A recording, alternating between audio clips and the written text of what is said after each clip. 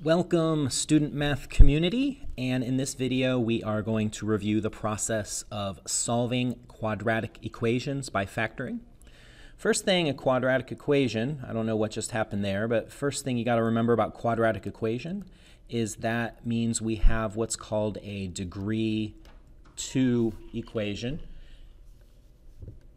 Means that the highest power on the exponent is going to be a 2. And the first way that we have to do this is to solve it by factoring. So what we need to remember is in order to solve a quadratic equation, it has to be equal to 0. So you see the example I'm going to do for you is equal to 20. So the first thing that I have to do is bring that 20 over to the left side. So I'm going to subtract it from both sides of the equation. Now that 20 is not a like term with anything else on the left, so it is just going to have 3 terms now, and it's equal to 0. And if you remember, at some point you probably saw something called the principle of zero products. And what that means is this. If I tell you that we have two numbers, we don't know what they are, but we know when you multiply them together you get 0. Well, the only way to get 0 when you multiply is either this number, A, has to be 0, or this number here, B, has to be equal to 0. So we are going to use our powers of factoring in order to write this trinomial, x squared minus 8x minus 20, as a product of two things. And so if you are unsure of your ability to factor, then let me know in the discussion post on the student math community, and I can post a video and some review for that. But this first example is factoring something with a 1 in front of the x squared. So the x squared, my firsts, going to give me x times x. The negative in front of the 20, this negative right here, tells me my signs are going to be different, so a plus and a minus. And then I'm looking for the two factors of 20 that are going to be 8 apart. Okay, they have a difference of 8 because I have a positive and a negative. If you're unsure about your adding and subtracting signed numbers, there's review videos and worksheets and exercises in a module above. So my factor choices for 20 are 1 and 20. Those are 19 apart.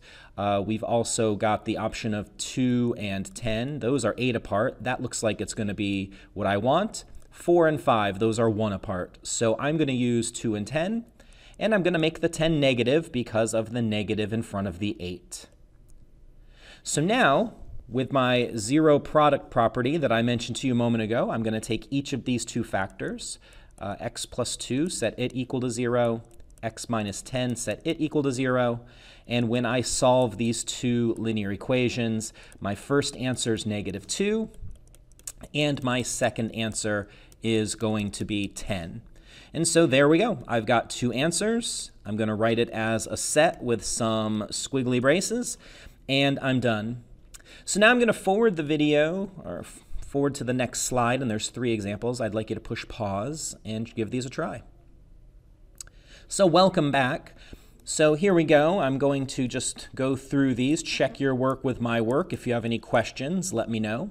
The first example is already equal to 0, so there's nothing that I need to do as far as moving anything over to the left. My firsts, which I get from my x squared, are going to be x and x.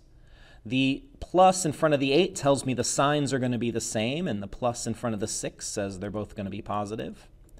And the two factors of 8 that add up to 6 are 4 and 2. And so now I take each of these two factors. I'm going to take the x plus 4, set it equal to 0, and the x plus 2, set it equal to 0. And now I have linear equations, which we are hopefully pretty good at solving. And I'm going to solve both of these, and there's my two solutions, negative 2 and negative 4. And I'm going to put them in a set, and we're done with that problem. The second problem, you notice, is not equal to 0. So I'm going to put everything on the left-hand side with the x squared. You could put the x squared on the right, but I prefer to have a positive coefficient in front of my x squared, and since it's a positive 1 right now. So what I'm going to do is I'm going to subtract 7x from both sides. I'm going to subtract 30 from both sides. Now notice all the stuff on the left, none of these right here are like terms, so I'm just going to write x squared minus 7x minus 30. On the right, the 7x's cancel, the 30's cancel, and I have 0. So this is very similar to the example that I did on the first page. My x squared, my firsts, are going to be x and x. This negative in front of the 30 tells me my signs are going to be positive and negative. And then my factor choices for 30 are 1 and 30. I've got 3 and 10. I've got 2 and 15. I've got 5 and 6. You can just get those by using a calculator. Don't be scared of your calculator. But I need the pair that is 7 apart. So it's going to be 3 and 10. The 10 is going to be negative because the 7 is negative, and the negative number wins. So now I'm going to take each of these two factors and set them equal to 0. And we are going to solve the second quadratic equation. Here I subtract 3. There's my first answer is negative 3. Here I add 10, and my second answer is positive 10. And write it in as a set, and we can move on to the last problem.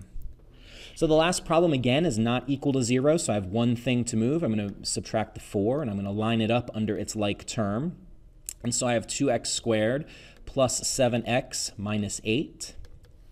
Now, again, I don't know how you learned to factor something that has a number that is not 1 in front of the squared. There's several methods.